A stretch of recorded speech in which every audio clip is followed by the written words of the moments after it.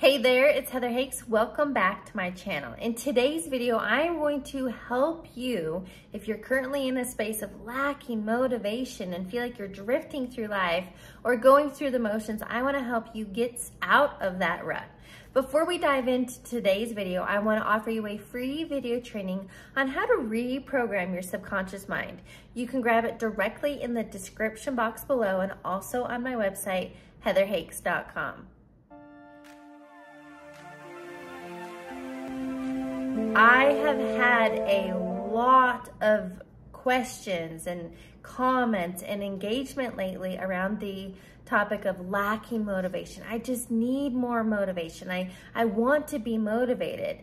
And so that's what today's video is all about. I want to share with you that motivation is not your problem. It's actually only a symptom to a much deeper rooted cause. So today I want to help you, first of all, provide clarity on why you're feeling stuck, why you're unmotivated, why you're not taking action. And I want to help you close the gap and get you forward focused and creating some momentum in your life.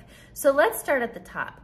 When you're lacking motivation, here's one step, one problem that's actually causing the inaction. You lack clarity. If you lack clarity or focus in your life, you lack clarity. Here's the thing, if you don't know where you're going, you're never going to get there. And when you lack clarity, you lack direction, maybe you're indecisive, and then that leads to procrastination. You actually just snowball this huge problem all because you lack clarity. So that's step number one. If you currently find yourself in the space of lacking motivation and not taking action and going through life's motions, I want you to sit down and create some clarity in your life. If this is new to you, I have a totally free resource on my website called the Life Assessment that will help you pinpoint some of your pain points and help you create some short-term goals. Again, it's a free resource called the Life Assessment available on my website. But here's where I want you to start. You have to create some clarity. You need to know where you're going. Because think about it like this. Would you go to the airport without a destination? No, because you could end up somewhere you don't want to be, which is exactly where you're at in life right now, going through the motions, drifting. So step number one is you must create clarity. And even below the surface of that, again, remember, lacking motivation is a symptom. A deeper rooted cause is that you lack clarity. But even below that it could be things like fear of failure. So again, you have to uncover all of these things by taking actions, by asking yourself some questions. So I highly recommend, as a first step, get pen to paper. Start writing things out. Just get it out of your head and onto paper. Ask yourself some questions. What excites you? If money weren't an object, what would you love to be doing? You can get paid well for doing things you actually enjoy rather than just going to a 9-to-5 because you thought it was safe or stable. So that's step number one. It's time to create clarity and direction in your life.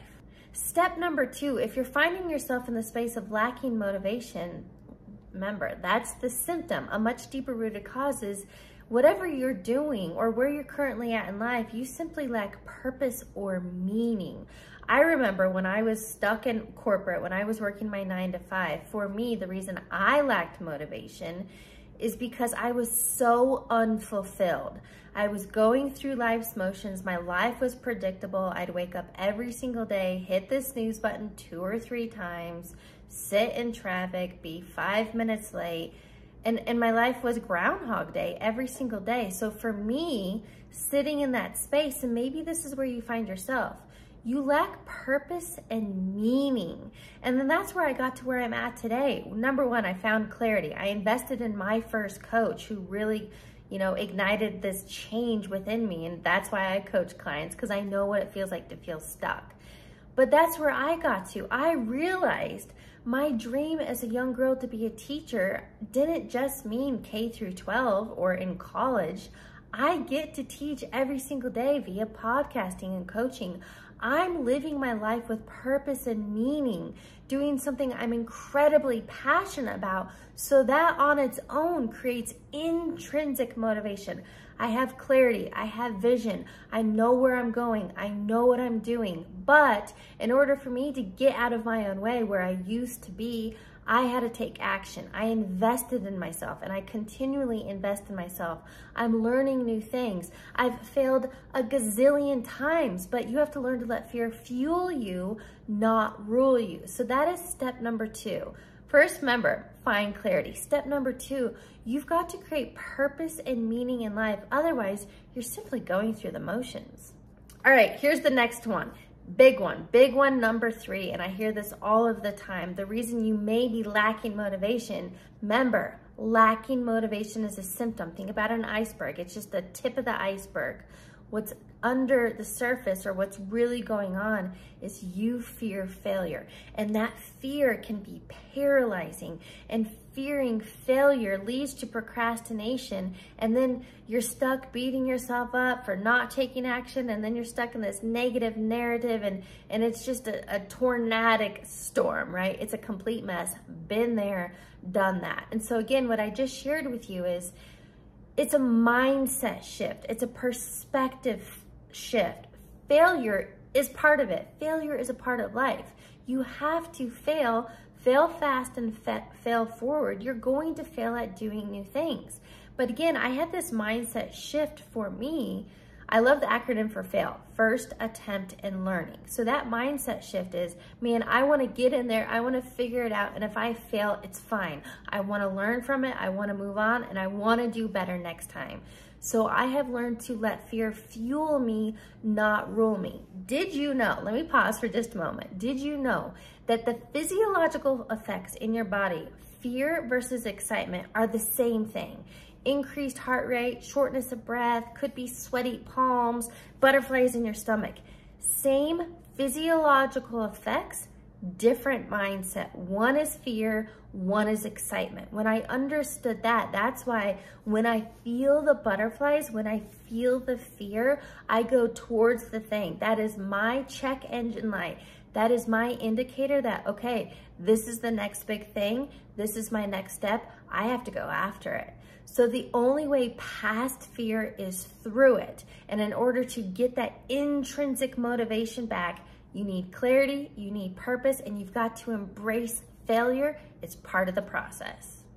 All right, here's the next big thing that could be keeping you back in that state of lacking motivation. You may be overwhelmed and lack focus. And again, this kind of goes with the first one about needing clarity, but when you're overwhelmed, I know what that's like. So let me break down for you. Actually, I'm in the middle of something and I was totally overwhelmed. And when we're overwhelmed, that keeps us frozen from taking action. I love the saying, how do you eat an elephant? One bite at a time. So here's how I overcome overwhelm and how you can too. Here's what I want you to do. Get to the end target. What is the end goal? Write it out. And then what you need to do is reverse engineer, break it down into tangible pieces, whether it's weekly, it's daily, it's monthly. What can you be doing? So again, reverse engineer until you get to today. So that way you know, and it's broken down into digestible bits. So you can, now you have clarity, you have purpose and meaning, you have direction, and you're no longer overwhelmed. Let me share with you how I did this. So as an example, I ran my first marathon in 2019. And for me, running a marathon was very overwhelming. It was a big, hairy, audacious goal, something I had never done. How do you run 26.2 miles? One step at a time. But let me break down how I got through the process of training and running my marathon. Number one, I got really clear and I registered for the race. So I had my end point, May 19th, 2019. Then I started researching and doing my research. I go online and I found a 20-week training plan. Then I bought a calendar. So I have this 20-week training plan. Then I went through the calendar and every single week I mapped out, I think I was running 4 or 5 days a week. I mapped out every single day, you know, a 3-mile run, a 4-mile run. On the weekends were the long runs. So then I knew now I have clarity, I have direction, I have structure. I'm focusing on 1 week, I'm focusing on 2 days. And then I'm doing more research. I found a running coach. I learned about nutrition. I learned about recovery. I was doing yoga. All of these pieces could feel very overwhelming. I broke them down into digestible pieces and just took action one thing at a time. What was the most important? Finding the race, having that end goal. The second most important, I had to get training. And then everything else, I just figured it out as I went. Yes, I failed a ton. Was it hard? Yes. But who I became in that 20-week journey, that process, I mean, the strength and the persistence and the resilience has poured over not only in life, but in business. So if you're feeling overwhelmed, that can lead to lacking motivation. So what I want you to do is get really clear on your end goal and break it down into digestible pieces. What can you do today, this week, this month? The last piece I want to touch on here and why you may be lacking motivation is the identity aspect. And this is exactly what I coach my clients on, creating version 2.0. So here, as an example, if your big, hairy, audacious goal is to become a business owner, or you want a 7-figure entrepreneur, you may lack confidence and belief in yourself, and you don't even believe it's possible, which is leading to imposter syndrome. And then you're taking actions like you're not, procrastination, and that's why you have low motivation, the fear of failure, I'm not enough. So that is all an inside job. This is where that subconscious programming comes in. Until you have the identity shift and you create belief and you have confidence and you've embodied this next version of you, this future self of you, you will continue to lack motivation. So again, this is such a clarity piece. What I invite you to do, whatever that end goal is, get really clear. How would you have to show up? What would your daily habits be? What would your thoughts be? What would your traits be? You would be consistent. You would have follow through. You would be confident. I want you to get really clear. What is that identity piece of you? And then understand there's a gap. There's a gap between the current version of you, self-doubt, inconsistent, lacking motivation, bored, and overwhelmed, versus version 2.0 of you who has all of those things in place. That's the difference. When you have purpose and meaning and clarity and the identity piece, motivation is a byproduct. Again, motivation, you cannot rely on external forces. Motivation is an inside job. You need to be focused on that intrinsic motivation. And the only way you create intrinsic motivation, you have to have clarity, purpose, meaning, and identity. When you have those pieces in play, you literally become unstoppable. So here's your takeaway, and I would love to hear from you. What questions do you have around motivation or creating clarity or creating purpose? Again, remember, I invited you, I have a totally free resource on my website, Take the Life Assessment. If you're ready for that next step and you want to learn how to create purpose, meaning, and create this identity shift, I provide one-on-one coaching. I invite you to schedule a free call and apply by visiting my website, heatherhakes.com. I want to end it with this. I just want to remind you, motivation is never the problem. Lacking motivation is a symptom to those deeper rooted causes, such as lacking clarity, fear of failure, and not having the identity piece in play. Thanks for tuning in to today's video. Make sure you subscribe to my channel so you're the first to know when new videos drop, and give me a thumbs up. I'll catch you on the next one.